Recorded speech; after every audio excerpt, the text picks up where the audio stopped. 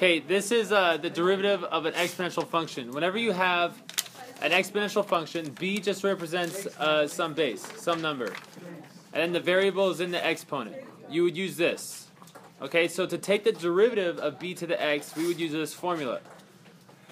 Now the formula is really nice. There's a workaround besides the formula, but it's not so nice. Okay, we're going to derive this really fast, or prove it, to show you guys that when we take the derivative of this, we get that.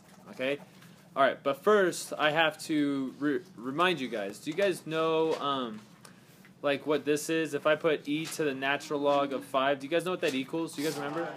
Yeah, that equals 5. So, why? Because base e and natural log are inverses of each other. And so, when you do that with them, they cancel out. It's kind of like if you had the natural log of e to the 5, the natural log and the e would cancel out, you'd be left with 5. Okay, you guys remember doing that?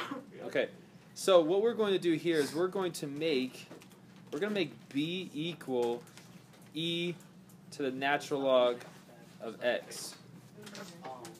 No, I'm sorry, not x, of b. Okay, is that true? I mean, when I do that, because you would cancel these out and you get b, right? Okay, so we're going to make b equal that. So if we're going to take the derivative of this, we're really going to be taking the derivative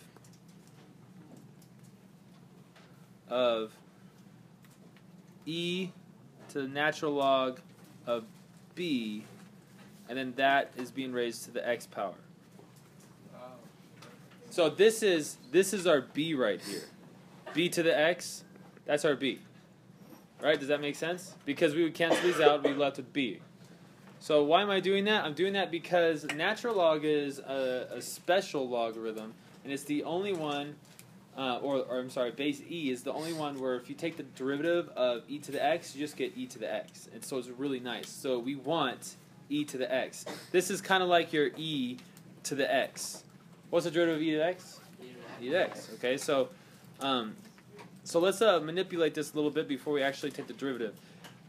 We have to take this exponent and multiply it to this exponent. So how would that look? That would be e to the natural log of b times x. So let's put the x out in front of the natural log. We're gonna take the derivative of that. So now I want you to look at this like you're just taking like if you were just taking the derivative of, let's see, d over dx, you're taking the derivative of this, that just equals this. It's whatever is inside there, it's the same thing, okay? But if you were to take the derivative of, see, d over dx, let's say we had e to the 5x. This one's different because now we have a function inside of a function. So if we have a function inside of a function, what do we have to do? Chain rule. And that's what we have right here. We have a function inside of the function. So we're going to have to do chain rule here. So first of all, what's the derivative of this whole thing? It's just the same thing because it's e to the whatever. So that's going to equal e to the x natural log of b. But then we're going to have to multiply it. We're going to have to multiply it times the derivative of what's inside of that function. And what's inside that function? It's x times the natural log of b. Now this part is kind of weird. So I'm going to write just a derivative of x times the natural log of b. What is that? Okay, look at this right here like it's a constant. It's just a number, right? Natural log of b is just going to be a number. There's no variables in there. I know it says b, but we're assuming like we have that number. So, what would that be? Yeah? Yeah, it'd be 1. Right? Actually, well, it's not 1, but I know what you're saying. Like, okay, if we had x times 5, we wouldn't really write it like that. We would write it like 5x, right? But what is the derivative of this? This equals 5. So what's the derivative of this one going to be? Yeah, natural log of b. So I'm just going to copy this. It's e to the x natural log of b. And we're going to multiply that times the natural log of b. Because the derivative of this is just going to be the natural log of b. It's kind of like with the 5. The derivative of this is just going to be 5. The derivative of this is just going to be the natural log of b. So, I mean, it looks kind of weird. But now if I switch the order there,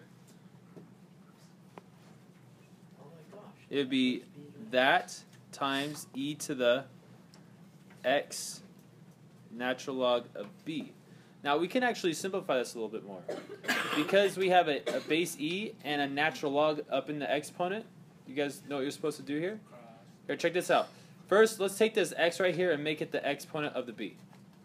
You guys okay with that? That's a law in logarithms. You're allowed to do that. If a number is multiplying, like let's say we had 5 times log base 2 of x, this is the same as log base 2 of x to the 5th. We're allowed to take this 5 and put it up there. You guys remember that? Yeah. Okay.